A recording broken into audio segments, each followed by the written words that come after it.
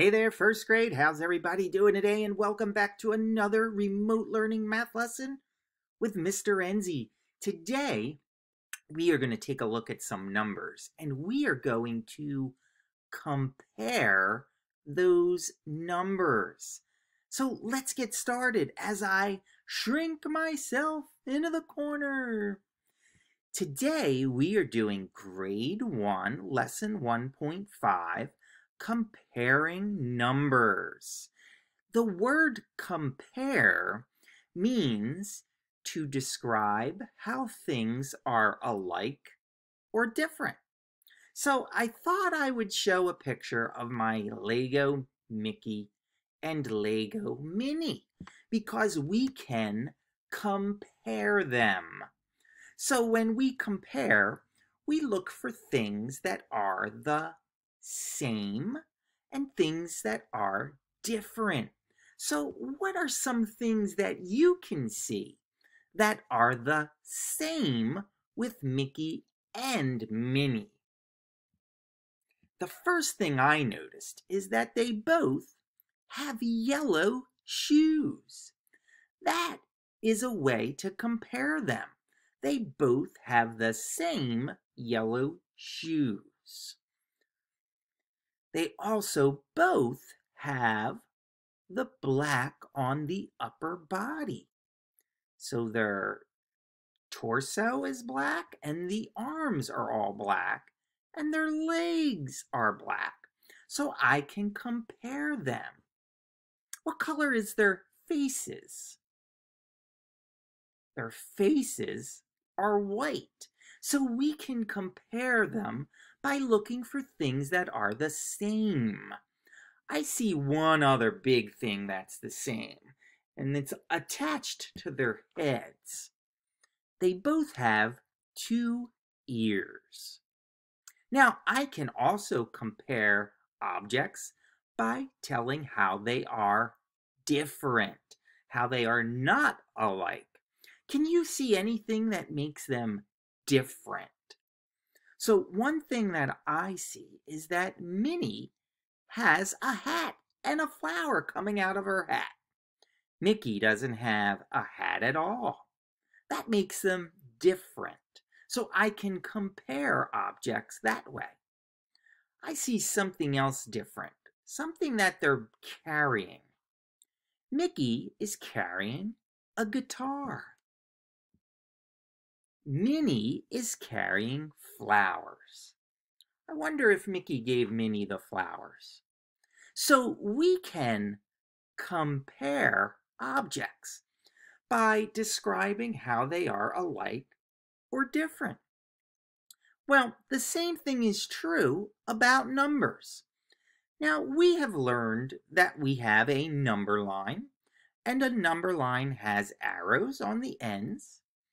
There's numbers, and then there are tick marks, and every tick mark is named a different number. So I can compare numbers also. Let's see. Maybe I want to take a look at the number 2 and the number 5.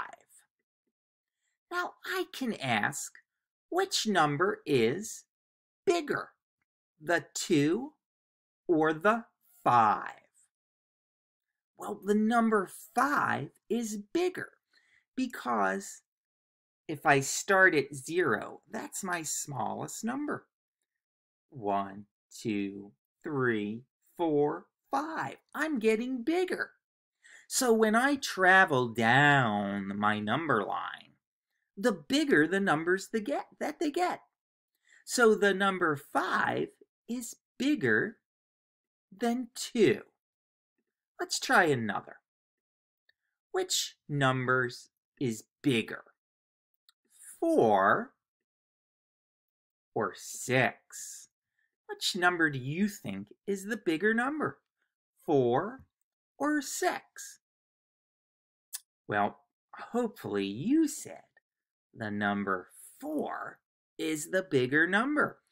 When I count, I'm counting, and every time I say the next number, it's a bigger number.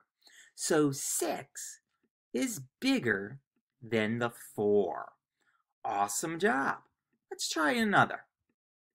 Which number is bigger?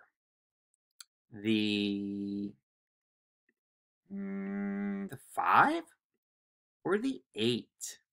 Which number's bigger? Hopefully you said the 8 is bigger. It's the last number I get to when I count. 1, 2, 3, 4, 5, 6, 7, 8. So the bigger number is the number I get to second. Awesome job. But I can also compare numbers a different way. I can ask which number's smaller. Is the number 12 or the number 10 smaller? Now, smaller means it's going to be closer to 0. It's the first number I would say if I'm counting. Let's check. 0, 1, 2, 3, 4, 5, 6, 7, 8, 9, 10, 11, 12. The smaller number is 10. That means the bigger number would be 12. Let's try one more. Which number is smaller? Is it the 15 or the 14? Which one's the smaller number? The smaller number is closer to 0. So the first number I get to when I count would be 14. So 14 is the smaller number. That means 15 is the bigger number. Awesome job. Let's see. Here I have a number line and it doesn't have numbers. I can put my numbers in order. I can take all of my number cards and start to drag them and make a row, or make an imaginary number line. I wonder which number comes first. Well, the number that comes first is the number 0. So 0 would be my first number. The next number would be 1. After 1 comes 2. And then we have 3, 4. I hear some of you counting with Mr. Enzi. Awesome job. 5,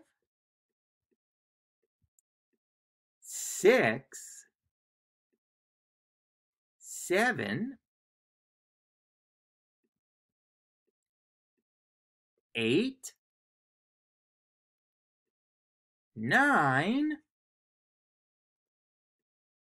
and then we get 10. So it's like an imaginary number line. Look, I can get rid of my number line. I can put it back too. Maybe. There it is. So I can take number cards and put them in order. Now, I still have some numbers, but Mr. Enzi ran out of room. So I'm going to start another row. 11, 12, 13, 14, and the last number that I have is 15. So I took my numbers and I compared them and put them in order. Let me show you a game. This game is called Top It. Top It is played with some cards. I like to use a number line to help me play Top It. The number line helps me to see which numbers are bigger and which numbers are smaller.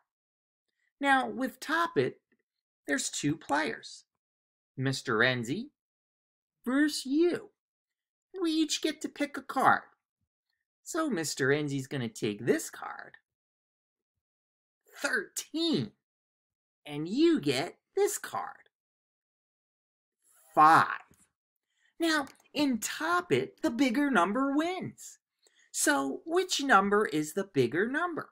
Now, I can use my number line to help me. 13 is here, and 5 is here.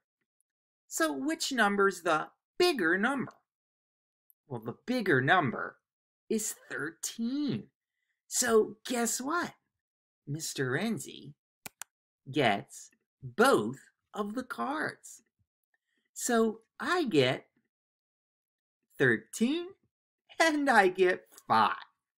So far, I have 2 points. Let's play another round. This time, Mr. Enzy has 4. And you have 14. Oh, which number's the bigger number? 4 appears here on my number line, and 14 is all the way down here. 14 is my bigger number. So that means the winner of Top It is the number 14. So you would win that time. So now it's 2-2. Today, you are going to have a seesaw activity. You're going to be taking some number cards and you're going to try to put them in order. You're going to make the imaginary number line. And then you're going to get a chance to head into Connect Ed and play Top It. I can't wait to see how you do. Have a great day. We'll see everybody real soon.